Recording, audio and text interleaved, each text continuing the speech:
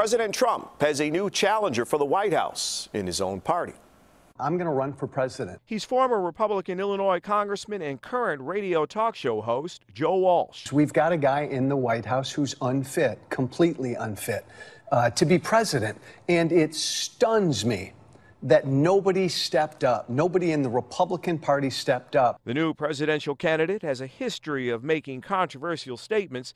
He said President Obama was a Muslim, hated Israel, and won the presidency because he was, in Walsh's words then, a black man who was articulate.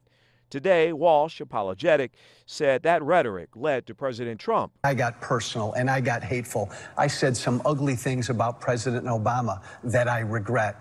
And it's difficult, but I think that helped create Trump. Walsh has personal baggage, too. Financial troubles, a foreclosure, and accusations from his ex-wife that he was delinquent in his child support. He now faces an enormously difficult task in the GOP, taking on a president who has more than 80% support among Republicans. He's a bully and he's a coward, and somebody has to call him out. And I cannot believe nobody in our party's calling him out.